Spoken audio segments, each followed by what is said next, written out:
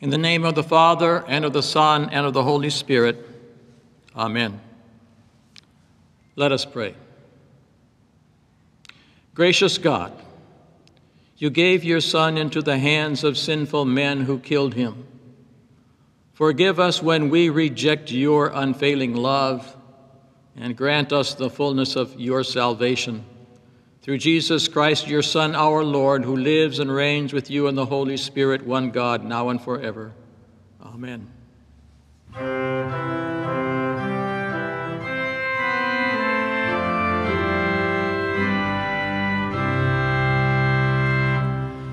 Christ is our cornerstone.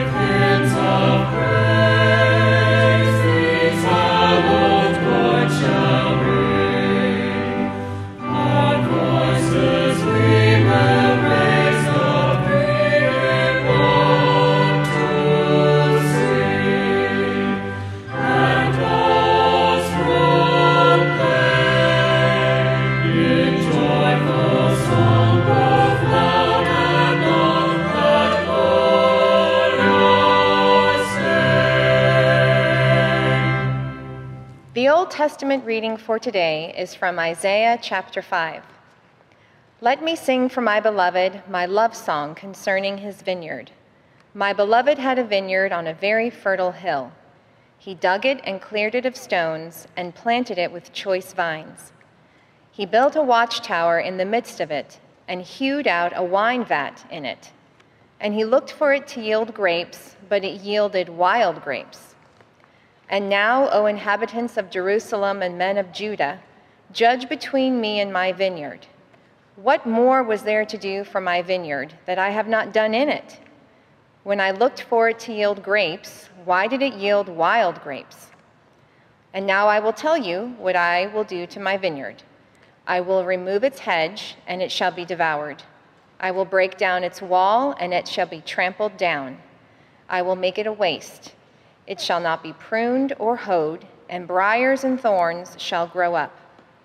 And I will also command the clouds that they rain no rain upon it. For the vineyard of the Lord of hosts is the house of Israel, and the men of Judah are his pleasant planting. And he looked for justice, but behold, bloodshed, for righteousness, but behold, an outcry. This is the word of the Lord. Thanks be to God. The epistle is from Philippians chapter 3. If anyone else thinks he has reason for confidence in the flesh, I have more. Circumcised on the 8th day of the people of Israel, of the tribe of Benjamin, a Hebrew of Hebrews, as to the law, a Pharisee, as to zeal, a persecutor of the church, as to righteousness, under the law, blameless. But whatever gain I had, I counted as loss for the sake of Christ. Indeed, I count everything as loss, because of the surpassing worth of knowing Christ Jesus my Lord.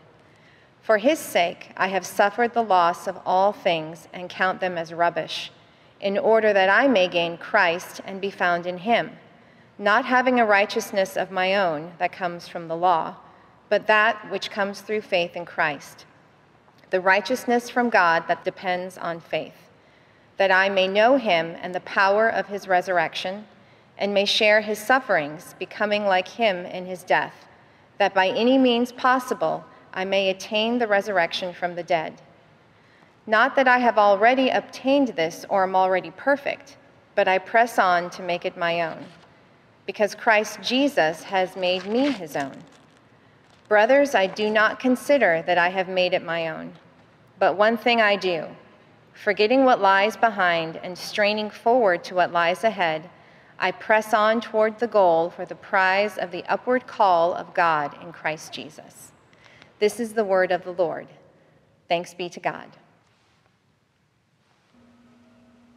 The Holy Gospel according to St. Matthew, the 21st chapter. Glory to you, O Lord. Jesus said, "Hear another parable. There was a master of a house who planted a vineyard and put a fence around it and dug a winepress in it and built a tower and leased it out to servants and went into another country. When the season for the fruit drew near, he sent his servants to the tenants to get his fruit. And the tenants took his servants and beat one, killed another, and stoned another. Again he sent other servants, more than the first, and they did the same to them. Finally, he sent his son to them, saying, 'They will respect my son.' But when the tenants saw the son, they said to themselves, 'This is the heir. Come, let us kill him and have his inheritance.' And they took him and threw him out of the vineyard and killed him. When therefore the owner of the vineyard comes, what will he do to those tenants?" They said to him, "He will put those wretches to a miserable death and let out the vineyard to other tenants who will give him the fruits in their season." Jesus said to them, "Have you never read the scriptures? The stone that the builders rejected has become the cornerstone. This was the Lord's doing, and it is marvelous in our eyes. Therefore I tell you, the kingdom of God will be taken away from you and given to a people producing its fruits. And the one who falls on this stone will be broken to pieces, and when it falls on anyone, it will crush him." When the chief priests and the Pharisees heard this parable, they perceived that he was speaking against them. And although they were seeking to arrest him, they feared the crowd because they held him as a prophet. This is the gospel of our Lord. Praise to you, O Christ. Psalm 80, verse 7. Restore us, O Lord, God of hosts. Let your face shine that we may be saved. This is the text. The 3 R's from of old, reading, writing, and arithmetic. The 3 R's from Holy Writ today, resignation, restoration, reformation. Resignation. The good that I would do, I do not, and that which I would not do, that I do. Oh, who will deliver me from this body of death? So questioned St. Paul in Romans 7:19. Dogs bark, cats meow, sinners sin. There is a sense of resignation to the sinful and fallen order in our lives, in our country, in our state, in the world. But against the resignation, the psalmic word of restoration comes forth to challenge and to change. 3 times in Psalm 80, in verses 1, 7, and 19, we read, "Restore us, O Lord, God of hosts. Let your face shine that we may be saved." Restoration, 'tis the business of God. Any restoration needed in your life, in mine, in our strained or broken relationships, especially in these pandemic days, in our judgmental and critical attitudes, in our quick, angry feelings toward those near and dear, or toward enemies near or far. I can quickly think of at least 3 things I said or did that I wish I hadn't in the past week, Oh, the good that I would do, I do not do, and that which I would not do, that I do. Who will deliver me? Thanks be to God. Our deliverance comes through Jesus Christ, our Lord. Resignation lifted, restoration accomplished. There is forgiveness, there is hope, and there is reformation. For resignation leads to restoration, restoration leads to reformation. That's the process of scriptural 3Ring. 'Tis a manner of life for living. Yes, resigned are we, but yes, restored are we, and yes, reforming ought we be. To form and reform, your parish confirmands are instructed to memorize 16 questions and answers. The 3 R's of resignation, restoration, and reformation are placed before them, and we pray within them. The first 7 Q&As are these. What are the 10 Commandments? The 10 Commandments are the law of God. What is a summary of the first 3? You shall love the Lord your God with all your heart, all your soul, and all your mind. What is a summary of the last 7? You shall love your neighbor as yourself. Can anyone keep God's commandments as he wants us to keep them? No, since the fall into sin, no one can keep the law perfectly. Even Christians can keep it only imperfectly. Oh, resignation. Is anyone justified by the keeping of the law? No one is justified by the law in the sight of God. More resignation. How then are we saved? We are saved by God's grace through faith for the sake of our Lord Jesus Christ. Restoration. What then is the purpose of the law? The law has a 3-fold purpose. It helps to keep order in the world. It shows our sin. It teaches us Christians which works we must do to lead a God-pleasing life. Reformation. The confirmands learned those 3 R's week by week, Sunday by Sunday, and we would do well to review and follow in their train. Our Lord was resigned to bear the cross, a noble resignation, by which he restored us and wrought our restoration and our salvation, salvacion. And by word and sacrament, he reforms us for the good of others and for ourselves. Let the Reformation begin. Paul Spiratus, perhaps Spiratus, perhaps Spiratus. We couldn't quite figure out the exact pronunciation. He was a contemporary of Luther. He had Swabian and Polish roots, and he wrote a hymn that has captivated the Christian world, certainly of Lutheran, Reformation, Protestant order. The hymn, Es ist das Heil,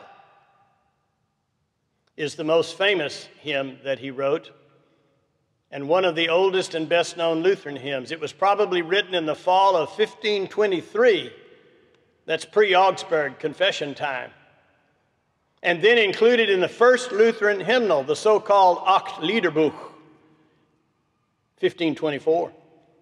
It was headed a hymn of law and faith, powerfully furnished with God's word, and was in 14 stanzas.